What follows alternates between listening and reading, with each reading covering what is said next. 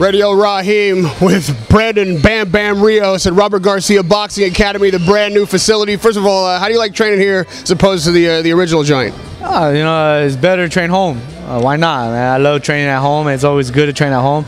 So it's great to be here at home.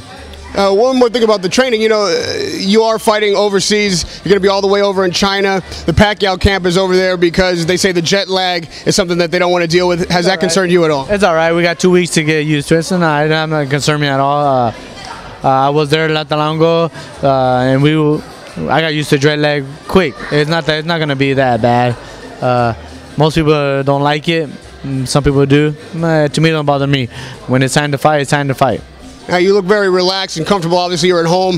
This is definitely the biggest fight that you've ever had in your career. So much more fanfare. Talk to me about the build-up to this fight, how it's been different from any other fight. Well, the build to the fight has been great. I'm ready, 100%. I'm just very excited. I get my big opportunity to fight one of the best fighters in the world, man. I've been waiting for this opportunity for a long time. Now is my time. I think it's the right moment of my career to step up, and it's time to step up, and I'm ready to take that step. In that original press conference when we talked, you and Pacquiao seem to be friends. You chummed around China once already.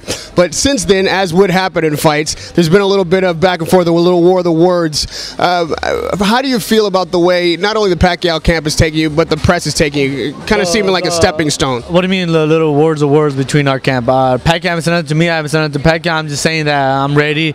I got to go and retire him. It's my time. I think he done great in his career. Nobody can take that away from him. He became a 8-time world champion in 8 different weight divisions. Nobody can say they've done that. He can say he done that. But I think it's my time now. I'm young. I'm hungry, and I want it.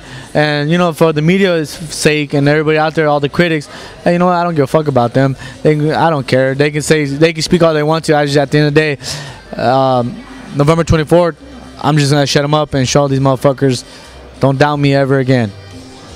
What I was referring to in the war of words, said something about proving to Pacquiao that there's no God, and you're going to retire him. Those are some pretty strong terms. What you had to say about Max Kellerman. The guys are talking about the Ruslan-Provodnikov fight already, looking past you. That's what I mean. Does that get under your skin at all? Does that irritate you? It does irritate me because Pacquiao haven't gotten in the ring yet with me yet. That gives me more motivation to shut everybody's hopes down and shut everybody what their comments and all the theory. That's what gave me that motivation and everything, because this guy hasn't fought through me yet, and he hasn't fought me yet, and they think I'm a punching bag, I'm a tuna fight. I ain't nobody's tuna fight, and I ain't nobody's punching bag.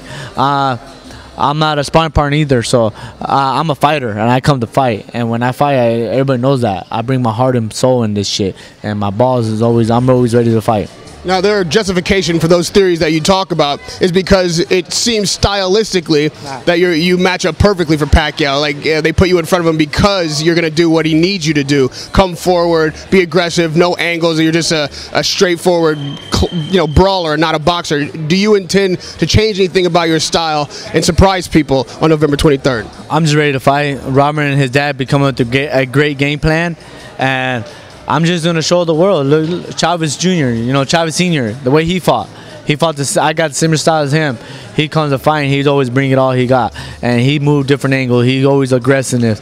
He was the one that was always ready. I'm like that too. I'm always ready to come for whatever outcome he brings. I'm ready for the storm. I'm ready for the tornado. I'm ready for the disaster. I'm ready for anything he brings. I'm ready, man. That's why I work hard in the gym. This is where I win the fights, in the gym. When I go fight, it's play night time. For Pacquiao to somewhat redeem himself, there's talk of him coming out more aggressive, needing a knockout based on him having been knocked out last time, and you not being the boxer that could get a scorecard decision. Are you coming in there to knock Manny Pacquiao out? And if not, how would you plan to work to a decision? What kind of advantages do you have in there? I'm going in there to win the fight. That's my job. That's what I'm doing. I'm not thinking knockout. I'm not thinking this and that. If it comes, good. If it doesn't, it's okay. We got 12 rounds to play with.